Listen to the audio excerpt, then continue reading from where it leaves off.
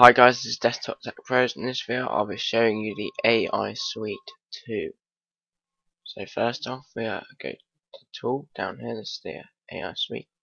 So Tool, Turbo V Evo. Now this is where you can overclock your CPU, APU while you're in your operating system. No need to go to BIOS. I've already done mine and it's upped it by about 3%.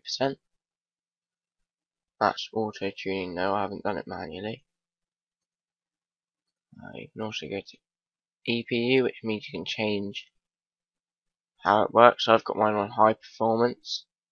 Usually will get hotter, but it goes higher, and you can go max power setting, which will downgrade the performance, but then it will save power, etc. You can change auto.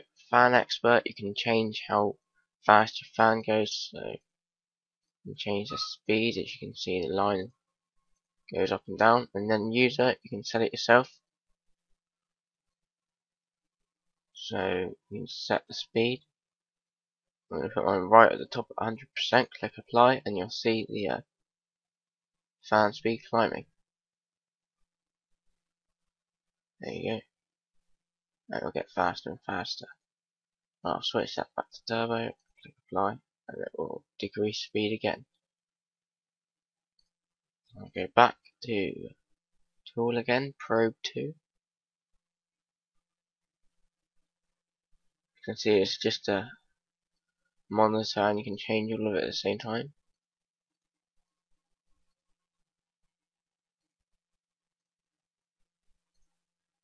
Sensor recorder now.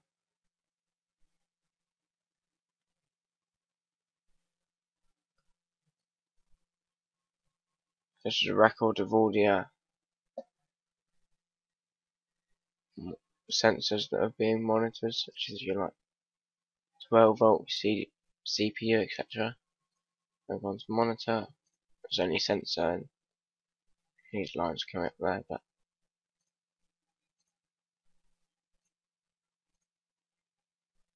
I'll just come up on the side of the monitor.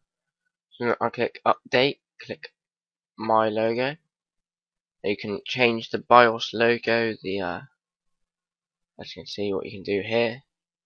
I haven't done any of this because I don't really need to change it, but if you do then you can. And there's also one called ASUS update. You can update the BIOS.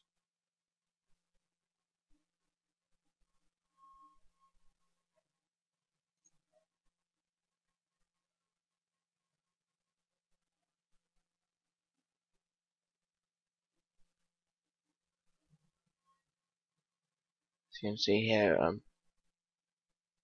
download from the internet, do a file, save BIOS, etc. Now this is a quite system information only does your motherboard, your CPU, and your RAM.